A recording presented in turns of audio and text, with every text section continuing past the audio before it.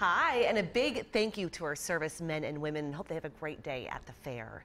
The Minnesota Supreme Court hears arguments on whether a $15 minimum wage question should be on the city of Minneapolis ballot in November.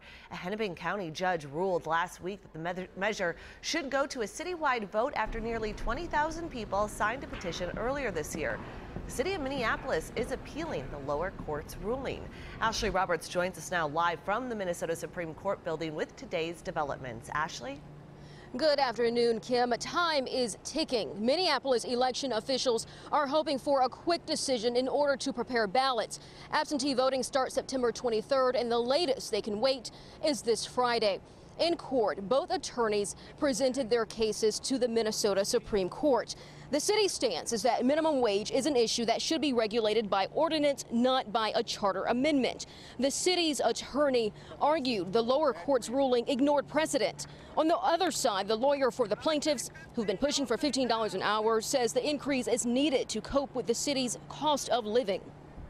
I would ask that this court reverse the lower court and determine that this measure should not be on the ballot, because this cloaking an initiative as a charter amendment is inappropriate under the law.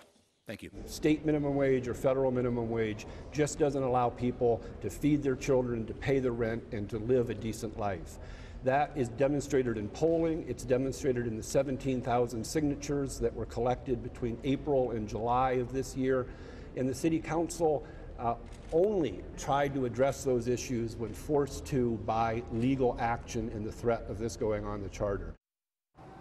The Minnesota Supreme Court usually hands down its decision within 90 days, but since time is of the essence, we expect a decision possibly by Friday. Kim? Yeah, you got to get those ballots ordered. All right, Ashley, thank you.